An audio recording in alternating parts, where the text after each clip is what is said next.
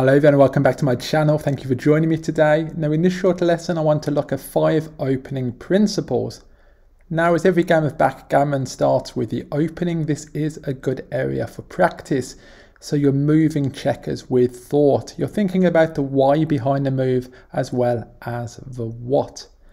Now, like most of my videos, this will be short, so it's by no means comprehensive. If you want a more extensive accounting of opening replies, then I suggest you read Mitch's opening concepts or look at Jeremy Beguy's article online. Nevertheless, I hope you find this useful and that these principles guide you towards making better decisions over the board. Now in this first position, white has a 6-4 to play. Green won the opening roll of a 2-5, split the back checkers and plays one down to the 8 point. These are also all taken from money games. So how do you play 6-4 here as white?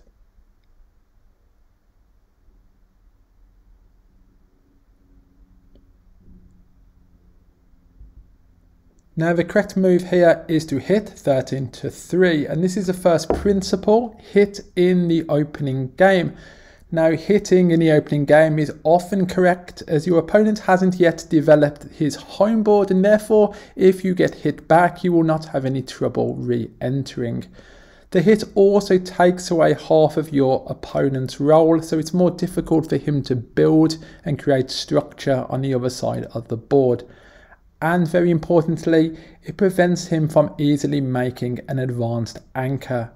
So without hitting here, if green rolled a 2, then he could make his anchor, and then that would mean you wouldn't be able to hit him as white, and of course he would also have a safe landing point if you were to pick up another checker later in the game.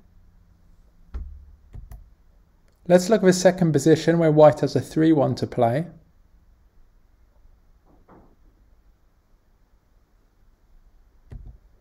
Now here by a large margin it's right to make the 5 point. The second principle, make home board points in the opening game.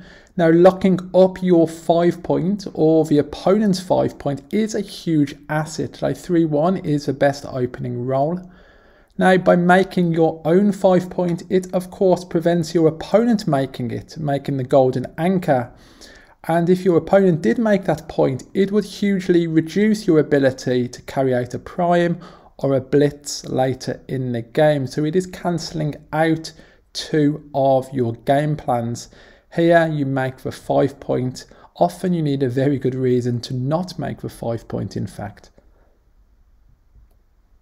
If we compare those 2 positions that we've just looked at, now on the left there with the 6-4, we of course have the option to make the 2 point instead of hitting. But the 2 point is a deep point and it's not as valuable as a higher points in white's home board, such as a 5 and 4.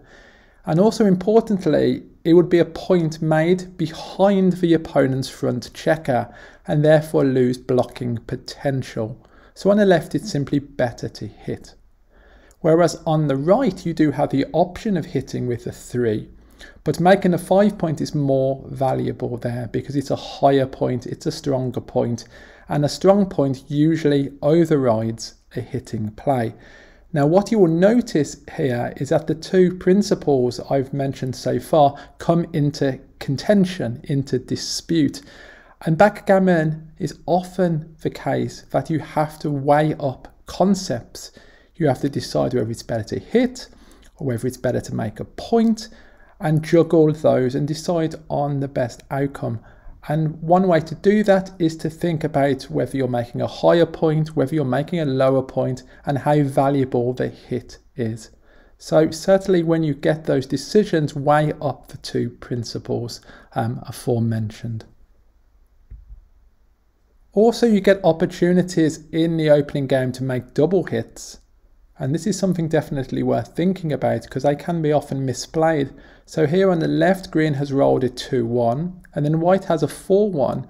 And here it's right to make a double hit on the left and anything else would be an error. Whereas on the right hand side, making a double hit would be an error and it's better to only hit once on the right hand side. Now the reason for only hitting once on the right hand side is the hit also slots a point which you want to make on a later roll as white. So by hitting and leaving the blot on the 4 point, if you're not then hit back, you will have direct 6s, 4s and 2s to cover, and there you have more than 27 out of 36 rolls to cover that 4 point. So certainly hitting and leaving the blot on the point you want to make is certainly something to think about in determining whether to hit twice or even to hit once or not. So here you can compare these positions, and also you can go onto XG and you can play around. This video really is an introduction to some things you should be thinking about in the opening game. But of course you can spend a lot more time yourself, independent study, thinking about variations to these positions to really deepen your understanding further. In this position, white has a 5-4 to play.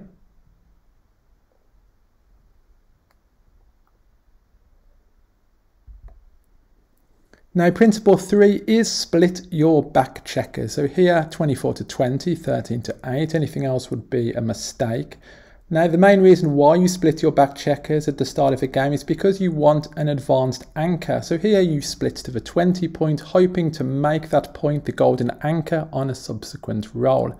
Also of course if green then hits you on their 5 point, you have the option to hit them back and you would send them further back in the race. And backgammon is ultimately a race, and gaining 20 pips is certainly significant.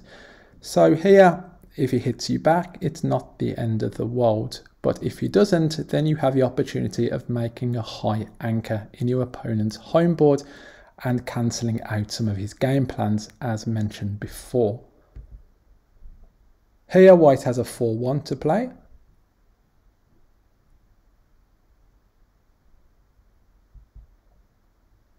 Now here we can see the comparison between the two players, and this leads us to principle 4, is to try to not strip your 8 point. So really you want more than 2 checkers on your 8 point. I've done a video previously on freezing checkers that you may want to check out, which goes into that concept in more detail. But here it's better to not hit on the 3 point and simply play 4 to 1, 13 to 8. Or even moving the 2 back checkers up, which is quite borderline. And on the right, again, it's better to not hit. Now, there are times, of course, in the opening game where you do strip your 8 point, but these are mainly to make a new home board point. And often hitting off a heavier 6 point is better because it's a more efficient use of the stack of checkers on your 6 point. Now, of course, like all rules in backgammon, they only hold true about 95% of the time, and there will be exceptions that you will find, but through exceptions you will learn more, and that's the importance of looking at these positions as a starting point and then playing around with them further to yield fresh insights. Here, for instance, it is correct to hit with the 4 on the left hand side.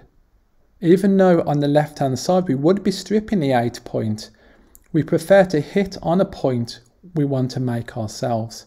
So 8 to 4, again we're slotting a point there that we hope to make on another roll. And of course the ace plays well by splitting the back checkers. By making something like a 13 to 8 play on the left, it is just much too static and passive. So here the hit is right on the left hand side because green has stepped up to what is a higher point in our board, whereas on the right it's not correct to hit because hitting on the 3 point is not quite as good as hitting on the 4 point, because a 4 point has much more value once we make it. So again, these considerations of where you're hitting on your home board are very significant as to why the hit might be correct or not. And finally, let's look at this one, white's to play a 6-5. So white started with a 6-5 and green rolled a 6-3, and now we have another 6-5 to play as white.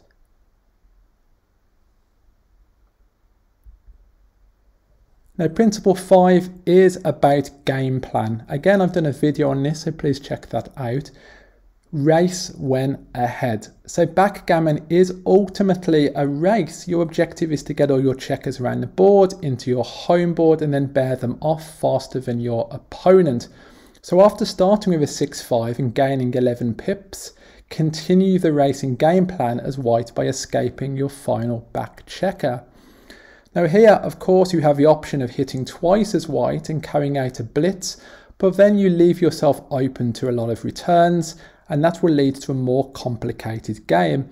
The blitz is also quite weak because you do not have many checkers in the zone. Here it's better to race. You do not want that checker to get stuck back. If green makes a bar point, you could end up with some difficulty extricating that last checker. So simply adhere to the game plan and get that checker out.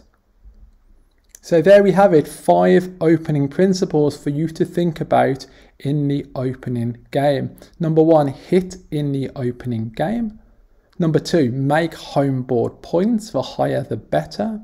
Number 3, split your back checkers, hoping for an advanced anchor to roll out some of your opponent's game plans.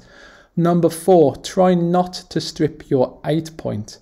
And number 5, race when ahead, follow the game plan. So there you are. Do kind of use this as a starting point. Definitely read Opening Concepts by Mitchie, Opening Replies by Jeremy Bagai, and I'll try to link that into a video description.